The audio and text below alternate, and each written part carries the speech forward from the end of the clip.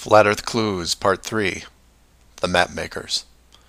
This is part of a series of clues that can help you get your head around both the design of the flat Earth system we live in and who has been involved in the deception to hide it from you.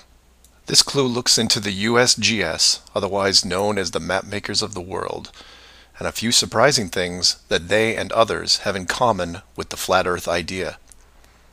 All the reference links are provided in the description below, and I encourage you to check them out. For those of you outside the United States, USGS stands for United States Geological Survey, a scientific branch of the U.S. government.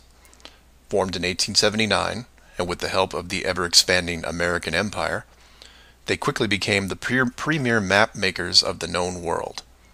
Currently, they have around 9,000 employees and an annual budget of over $1 billion a year. They also have extensive science departments covering biology, geography, geology, hydrology, and many programs tied to them. Their motto since the 1990s has been "Science for a Changing World," and I'm going to show you how true that really is. What does this large, really boring government group have to do with the flat Earth? To understand that, you have to look into their origins, which is in geography. To do this, you'll need to open another page that specializes in maps. The maps you see in this video are from Wikipedia, but there are others you can reference as well. The Wiki list of map projections isn't much to look at as a whole, although there are a number of interesting takes on the world view. Not only do they have just about every perspective when it comes to the land we live on, but some detailed information on where the map originated, including name type, the origin or creator, and the year the map perspective was proposed. Now, some of these will be very familiar, especially the ones that you would see on your classroom wall. There are a number of variations here, but the one that has been debated on recently would be this one, the Gauls-Peters, which accurately shows the size difference between the continents, the most obvious clue being that the white continent of Greenland is actually tiny compared to Africa. But I digress. If you keep going down through all the different shapes, you'll get into circular maps, but only one of these is a top-down perspective that shows the continents in the center, surrounded by an unbroken ring of ice. In Wiki, it's called the Azimuthal equidistant, and just to make it easier, I'm going to abbreviate and call it AE for short. Why is this map so interesting? Well, if you're looking at the Wiki page, you'll spot a few reasons. The first is that in the notes section of the map, and I quote, "Used by the USGS in the National Atlas of the United States." It also mentions that it is used as the emblem of the United Nations. Of all the maps on this screen, it is the only one that references a group of any kind. And if you keep this page open and navigate over to the Flat Earth section of Wiki, you'll notice towards the bottom of the page a similar map.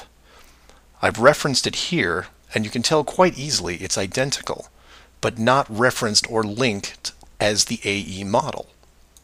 To make things even more strange, we go back to the USGS model, and you see that it was first proposed 1,000 years ago, and you may think, well, that's a bad link. So you compare it with the person who proposed it, and you get this guy, Al-Biruni. Who was Al-Biruni? Well, he lived around 1,000 years ago and was considered one of the greatest scholars of his era, schooled in multiple sciences. Have you ever heard of him? I hadn't. Maybe it's multiple bad references in Wiki. Well, no, because NASA knows who he is and named this moon crater after him. So why is the USGS using a version of the world map designed by a 1,000-year-old Persian scientist? Because it's correct. That's why. So to be clear, let's compare them again. The United Nations flag, the USGS official map of the Earth, and the Flat Earth model. All identical, but one isn't recognized and instead ridiculed as an outdated look at the world. And this is one of those political quandaries that the authority gets stuck in. The short version is this. The government is on the same page as the flat Earth. but they can't admit it, even in confidence. We know the Earth isn't flat, they say, but it really is. We know you use the same map as we do, but ours is just an image. And anyone who says differently is obviously crazy.